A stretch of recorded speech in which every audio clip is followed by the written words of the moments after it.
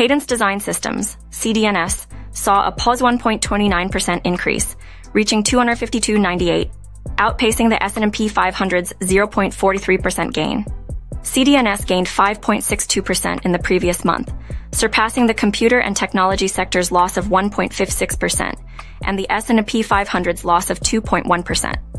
Investors are eagerly awaiting Cadence Design Systems' upcoming earnings report, scheduled for October 23, 2023. Analysts predict an EPS of 1.21, indicating a 14.15% growth compared to the same quarter last year. The consensus estimate for revenue is $1 billion, up 10.9% from the prior year quarter. Positive estimate revisions are a good sign for the company's business outlook. The ZAX rank is a unique model that incorporates estimate changes and offers a practical rating system. CDNS currently holds a ZAX rank of number 2, buy. Since 1988, number 1 stocks have returned an average of plus 25% annually.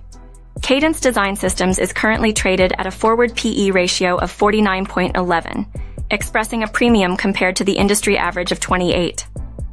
The computer, software industry, to which CDNS belongs, has a ZAX industry rank of 108, putting it in the top 43% of all industries. With positive estimate revisions and a favorable ZAX rank, CDNS is worth considering for investors. Market News Short Nip Suite.